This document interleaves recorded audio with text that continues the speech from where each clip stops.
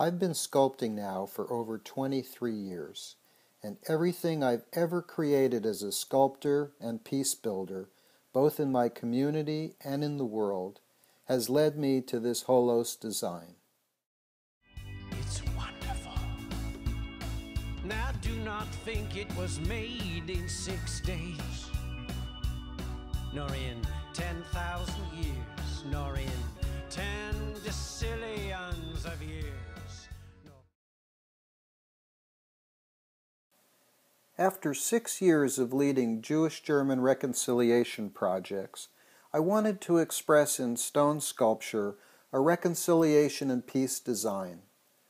The designs suggest attunement and represent the separation of cultures, yet through attuning and listening with compassion, we can feel our inseparable connection.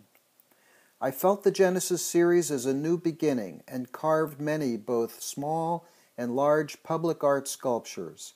I also cast the design in bronze and in glass. In 2008, I had the good fortune to exhibit Genesis as a symbol for peace and reconciliation in the Louvre in Paris. Portals are an opportunity that we have in each moment in our lives to enter into a new beginning. So, in these portals that you'll be seeing, I was expressing a portal as an opening with a very tight squeeze. And what that means is that you can't take all of your baggage with you.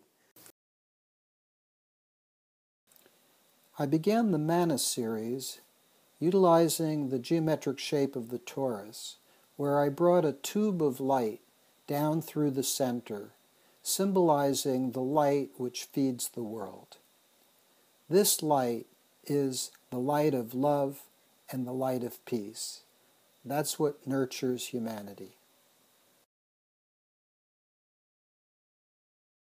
Out of all these sculptures, Holos emerged as a unifying symbol for peace, a rejuvenator of hope for humanity.